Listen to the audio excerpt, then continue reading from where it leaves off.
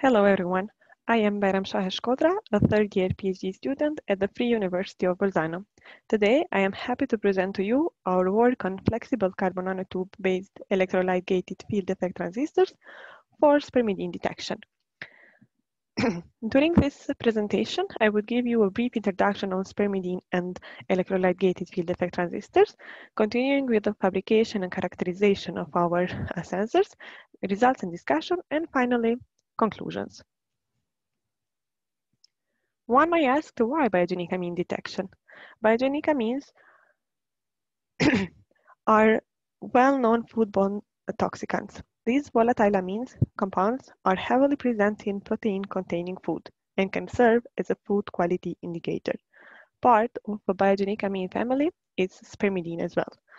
Together with other biogenic amines like putrescine and cadaverine, spermidine can react with the nitrates that are present in food and produce carcinogenic nitrosamine compounds. Therefore, their detection in food is extremely important. Even though there are commercial techniques like chromatography and ELISA that enable the detection of these compounds, a fast detection technique is heavily needed. Therefore, the aim of this work was to interface biology and electronics in order to develop a label-free, easy-to-use, and low-cost biosensing device for fast detection of spermidine. Here, we propose a combination of a transducer device with a biorecognition element, such as anti-spermidine antibodies, to achieve a selective detection towards the spermidine in order to develop an electrolyte-gated carbon nanotube field effect biosensor. In the next slide, I will present to you the fabrication of our devices. First, we have started with the fabrication of the interdigitated source and drain together with the planar gold gate electrode. All the electrodes have been microfabricated using a single step of negative lithography, followed by a thermal evaporation of chromium and gold, and finally the lift-off process. In the figure 1, you can see an S-fabricated flexible planar electrolyte-gated field effect transistor onto a flexible polyamide substrate. The advantage of our structure is that here we have a planar gold gate electrode and there is no need to use an external reference electrode, which makes the measurements much easier. In order to finish with the fabrication of the device, a semiconducting channel is required. For this work, we have decided to work with the semiconducting carbon nanotubes due to their outstanding electrical and mechanical properties. For this, we have prepared a carbon nanotube solution using carbomethyl cellulose as a surfactant. In order to have the desired semiconducting properties of the nanotube, the solution was diluted 1:30 in 1.3 millimolar carbomethyl cellulose.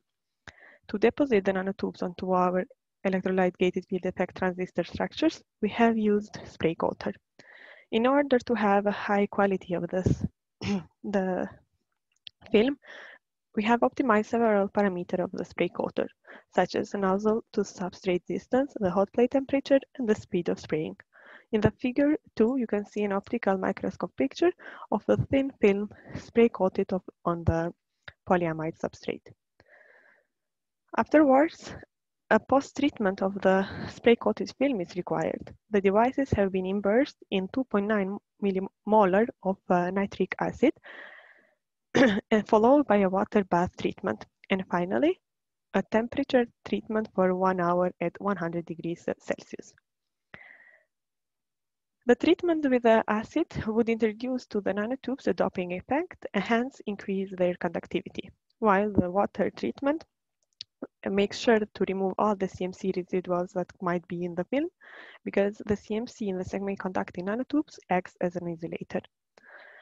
In the figure 3, you can see an micrograph of an atomic force micrograph of the spray-coated single-wall carbon nanotube on the flexible devices. After this final step, the devices have been ready to be electrically characterized. The device characterization was performed in 1 millimolar PBS. both transfer and output curves were recorded. In the figure 4a, you can see the transfer characteristic.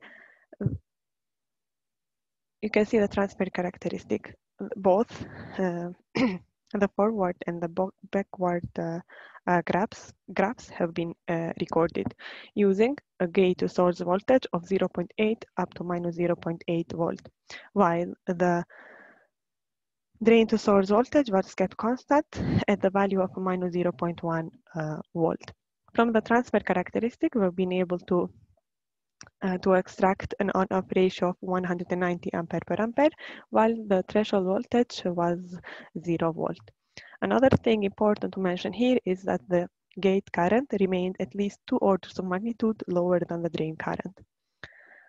Next, we have recorded the output characteristics as well, where the drain to source voltage was swept from 0 to minus 0.6 volt for different gate to source voltages, starting from 0.2 up to minus 0.8 volt.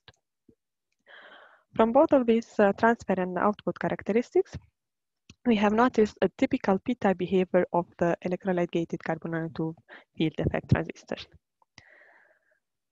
After device characterization, we have proceeded with the biofunctionalization of the device. In order to achieve a specific detection towards spermidine, our devices have been functionalized with the anti-spermidine antibodies. In order to have a control amount of the antibodies immobilized in the carbon nanotube channel, we have used a PSE linker molecule. This molecule contains 2 different functional groups. The first one is the benzene rings that will be attached to the nanotubes due to the strong PP interaction, while the other NHS ester group remains free to bond with the NH2 group of the antibodies. After introducing the PSE molecule into the carbon nanotube channel, next, we have drop casted 10 microliters of anti-spermidine antibodies and incubated them overnight to achieve the immobilization of antibodies into the carbon nanotube channel. After these incubation steps, the device have been ready to be tested for different concentration of spermidine. We have tested our devices for spermidine detection in the range of concentration starting from 0.01 to 100 nanomolar of the spermidine concentration, where we have recorded the transfer curve. The transfer curve have been recorded successfully increasing the concentration of the spermidine, only waiting 5 minutes between each measurement in order to give the device time to get stable and the ions to get rearranged. As you see from the graph of 5a, with the increased concentration of the spermidine, there was a decrease in the ID current.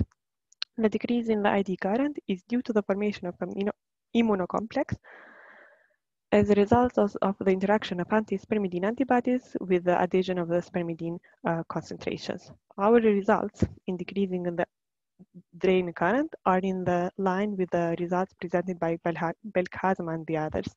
They as well have seen a reduced in the drain current due to the increased concentration of the analyte.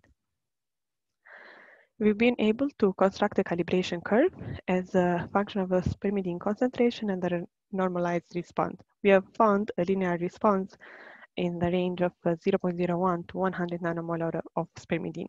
The linearity is represented with a coefficient of determination as high as 99.83%, while the sensitivity of our sensor, which is represented by the slope of the calibration curve, is 1.03 microampere per decade. From this work, we can conclude that we have fabricated and characterized electrolyte-gated carbon nanotube field effect transistors. The device has shown p-type behavior with an on-off ratio of 190 ampere per ampere. Our biosensor was able to detect spermidine in range of 0.01 to 100 nanomolar. The results that we have already obtained are promising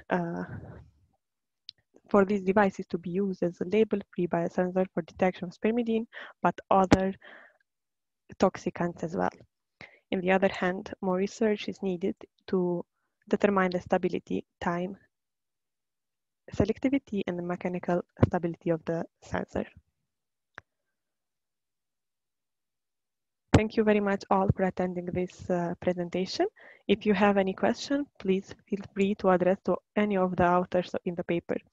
Specifically, if you have any question regarding chemistry, please contact me. While if you have any concern regarding engineering part of the paper, please address to my colleague, Mattia Petrelli. Thank you.